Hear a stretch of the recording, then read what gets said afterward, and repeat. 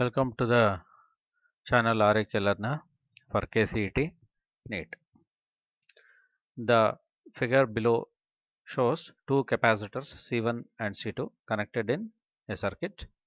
The potential difference VA minus VB is. You have to find the potential difference between this end and this end.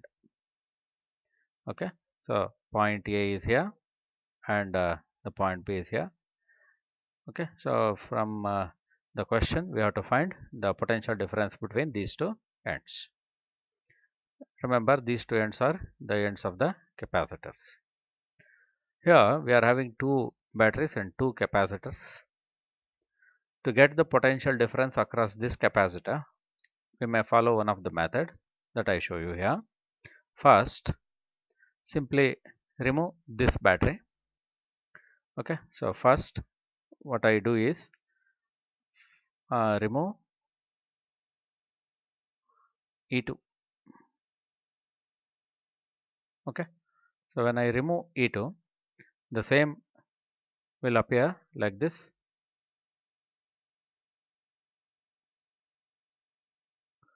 There will be no battery E2. There will be only E1. E1 is how much? 12 volt. And this capacitor is 2 microfarad. And this is a 4 microfarad. These two capacitors are in series. Right. So now capacitors can be taken in series. When the two capacitors are in series, we follow the rule C1 C2 divided by C1 plus C2. So for this, what we have to do is we simply put the values, and I call this as CS simply. So by definition, what we can write, so it is CS is equals Q, which is the charge in the first situation where we have only the first battery, divided by the potential difference that is applied, otherwise EMF of the battery, which is 12 volt. Okay, so remember, in a series, charges are same in both capacitors, right? So in series, you should note it, in series capacitors, charges are same. Charges are same. So in this situation, what we can do further is, as we know from this formula, right, CS is equal to, it is 2 into 4 divided by 2 plus 4 micro, right? So how much we can write it? So this is nothing but I can simply say it is 4 by 3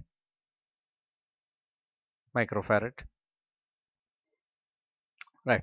So CS is 4 by 3 microfarad. Therefore, Q1 is equal to CS into 12. Otherwise, Q1 is equal to 4 divided by 3 into 12 microcoulomb. No doubt this will come how much? This is 4 into 4, otherwise 16 microcoulomb. This is the amount of charge in both of the capacitor. That means, just observe, this is plus, right? So this side of the capacitor will possess plus 16 microcoulomb, and on this side we are having minus 16 microcoulomb. And the same is true here, since it is negative here, right? So this should be minus 16 microcoulomb, and on this side it is plus 16 microcoulomb. From this one, what I can observe is, this is the real situation where the capacitors are possessing this much charge, right? So let us remove the next battery, that is E1. Okay, so now remove E1 and just have the battery E2. When I remove, the remaining terminal should be shorted. So that means when I remove, okay, so when I remove E1, right, so what it happens, the upper capacitor still is the same, that is 2 microfarad, and now we are having only E2 here, right, and the bottom capacitor is still as it is, and here there is no E1, right. This is 24 volt, right. So this is 24 volt what we are having here, and this one is 4 microfarad again. Since there is no change in the capacitor value, again Cs remains 4 by 3 as before. Okay, so it is as it is. Here I call the amount of charge in both the capacitors as Q2. Q2 is equals Cs into 24 because we are having 24 volt. So Q2 is equal to 4 divided by 3 into 24 microcoulomb. So further I can simply say Q2 is equals, this is 3 and this is 24 means it is 8. So 8 4s are, it is a 32 microcoulomb, right? So I got Q2 is equals 32 microcoulomb, and in series connection both capacitors should have same charges. Each plate should have a charge 32 microcoulomb. Here is a positive terminal of the battery. So this is possessing a charge 32 microcoulomb, and the second plate is minus 32 microcoulomb. Here the bottom plate is a minus, right? The terminal of the battery is negative here.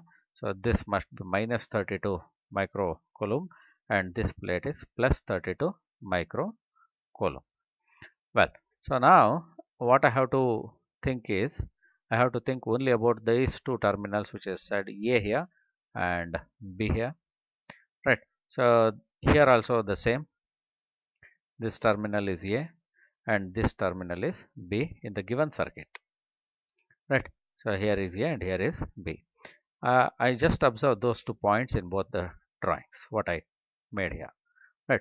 So what I have to think is, just observe the plate. What I have to think is only about this one,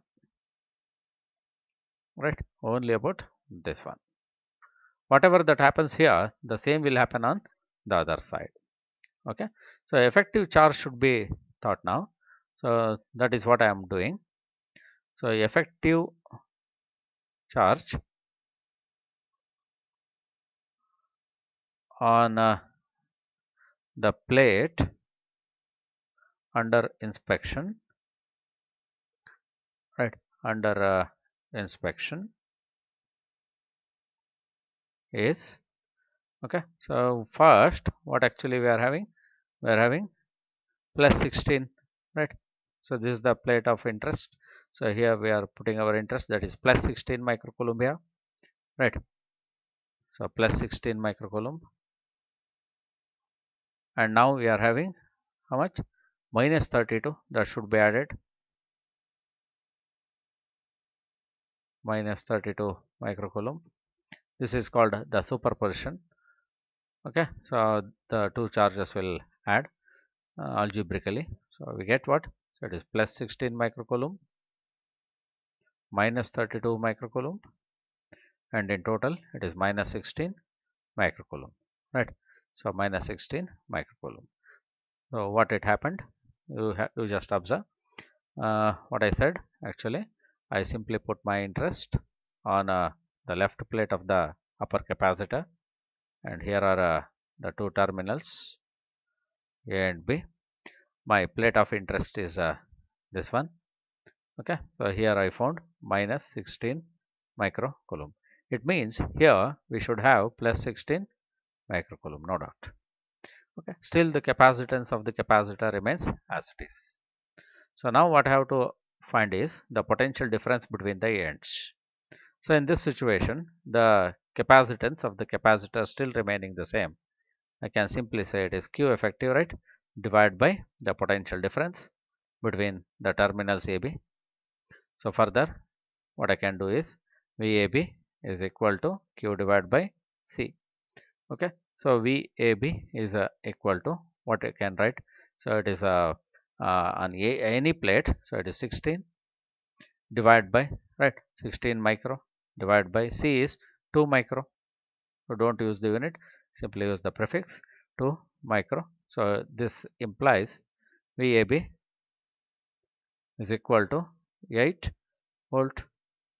But the problem is, we are having in options minus 8 and plus 8, right?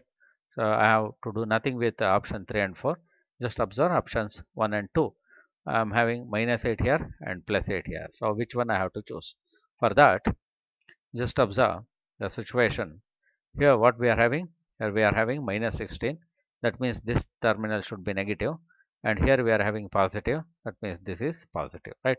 So that means the potential VA is negative and VB is positive. So potential difference, therefore, potential difference VAB is equal to VA minus VB, right?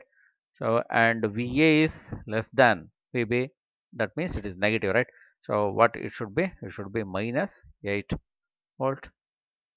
So with respect to B, A is negative. That is the meaning, which is minus 8 volt. So what we have to choose here now? Now we have to choose minus 8 volt. This is our answer.